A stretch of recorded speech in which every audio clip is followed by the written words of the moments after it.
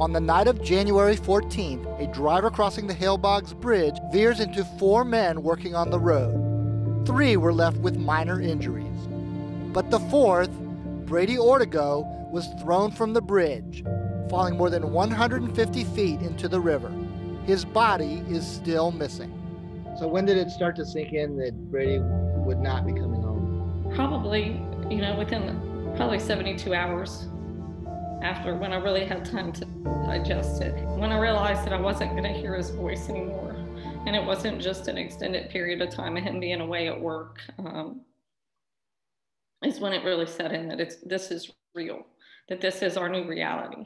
44-year-old Brady Ortego, devoted husband and stepfather, proud of his Cajun upbringing, has never been named publicly until now. Just an all-around, genuine, sweet, loving man. His widow, Adele Domang Ortego, said she is breaking her silence in an attempt to end another painful silence, the one surrounding the state police investigation of her husband's death.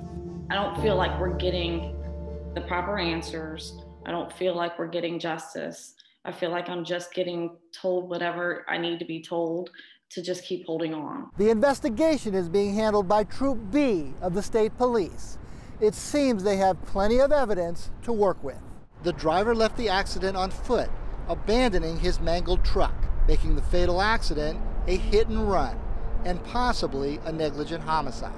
According to multiple accounts, the driver was injured and was picked up by someone near the scene. Sources say he was treated at St. Charles Parish Hospital. There also were eyewitness reports of a passenger who did remain at the scene. I feel like at this point they're dragging it on. Channel 4 also learned through multiple sources that several people provided state police investigators with the name of the alleged driver. It's the talk of the town. People are talking about it in hair salons and barbershops. I spoke to one person with knowledge of those tips. I know of at least a few different people who have called in directly to state police and given tips with the name of the driver. Roughly how soon after the accident did people communicate with the state police? I know the first tip was within the first 5 or 6 days. We followed up on that information, including the address of the alleged driver. And here's what we found: a wrecked pickup truck sitting in plain sight in front of the house. If you can find the rightful owner to return the vehicle, then you can find the rightful owner to have a conversation with. Directly after the accident, state police said they believe they know who the driver is and they hope to have that person in custody, quote, sooner rather than later. But about 3 weeks later, on February 4th, Troop B spokesman Monroe Dillon responded to our questions with the following statement.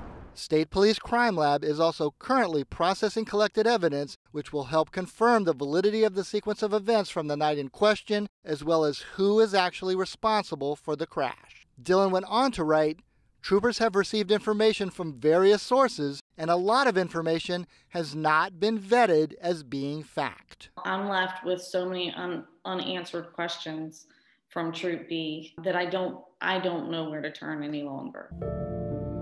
Brady's body still has not been recovered. Plans for a funeral are on hold. Adding to the family's grief, the driver responsible is, so far, not being held accountable, nor are those who helped him leave the scene. To know that there's an individual out there that is responsible for this, that has not yet taken the responsibility, that hasn't come forward, is hard. We're the ones left here to suffer and to hurt and to mourn and to try and figure out how to get closure. But I don't know how to do that right now. Until an arrest is made, Ortego says closure seems impossible. Mike Pearlstein, Eyewitness News.